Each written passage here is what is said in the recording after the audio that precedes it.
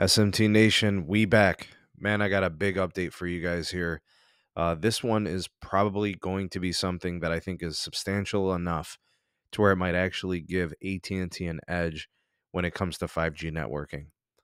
All right, now I didn't want to necessarily report something falsely without having, really good confidence in it. But now that I've been able to corroborate the situation with multiple sources internally at the Death Star, it's all but confirmed, and I think we're going to be seeing it very soon. Like I'm talking 2023. We are going to be seeing this sounds crazy. 50 gig backhaul coming to AT&T cell tower sites. All right, so for those of you that know cellular networking, you know that a cell site has to have fiber transport, right? The wireless signal that's you know projected and broadcasted from a cell tower can only be as fast as the fiber that it has, the fiber circuit it's connected to. So take for example most cell sites today. They either currently are at 1 gig, or maybe 10 gig depending on how much capacity is needed at the site. Typically cell sites that are in well-developed cities, you can get access to something like a 10 gig circuit. But in some places 1 gig may be all that's available or even less. And they're going to be probably upgrading a lot of these sites over the next year or two. You're going to be seeing 1 gig sites going to 10 gig because of the need to add more spectrum and push more antenna bandwidth, right? So they're going to be upgrading those sites in that way. But if this is true and we start to see this, 2023 may be the year we start to see some of these urban sites, right? These city core sites seeing 50 gig backhaul. And from what I'm hearing, it is 100% centered around the fact that the C-band build is about to be substantial, right? It is 100% connected to the widening channels of N77. So the 3.45, right, the DoD, the 3.7 gigahertz, the C-band. Today you've got 40 megahertz of each of those, but additional C-band or 3700, that's coming too.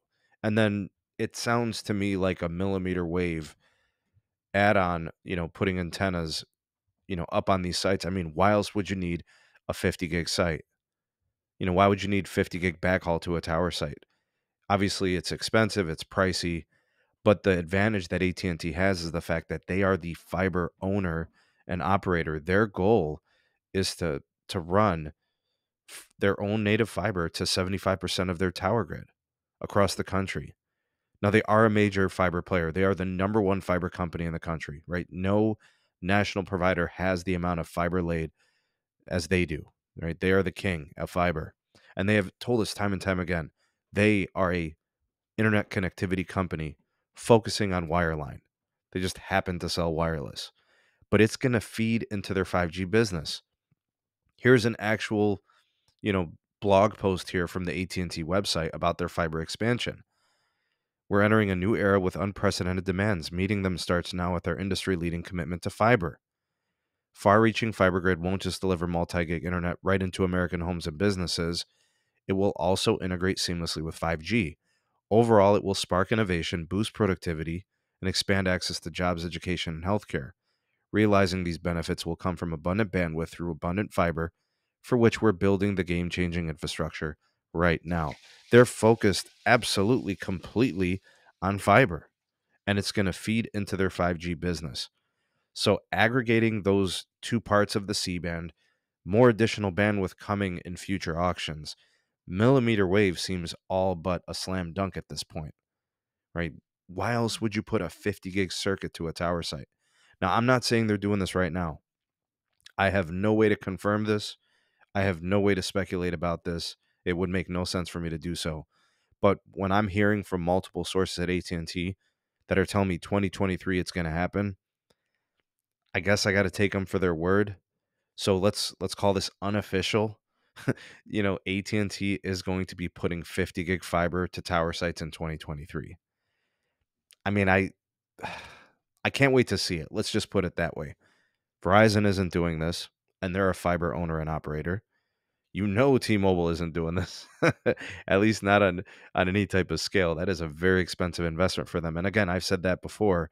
That is T-Mobile's weakness, the fact that they do not own any fiber across the entire footprint of the country, right? They're going to have to pay for that on lease, right? And that's not cheap. AT&T, the owner, Verizon, the owner, right? To their advantage to do so.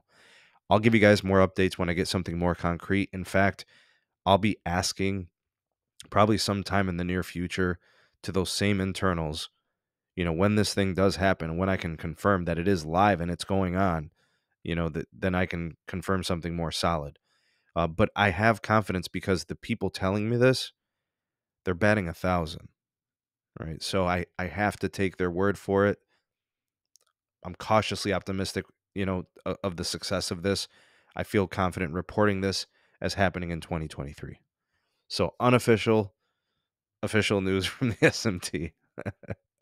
I'm excited, guys. It's very exciting. And, you know, th- we'll take it at face value. AT&T is looking to do this. I think that's for sure. It's definitely on the radar. We'll see what happens, and we'll see when it happens. What do you guys think about all this? You all are the voice of the people, the SMT Nation. Let your voice be heard.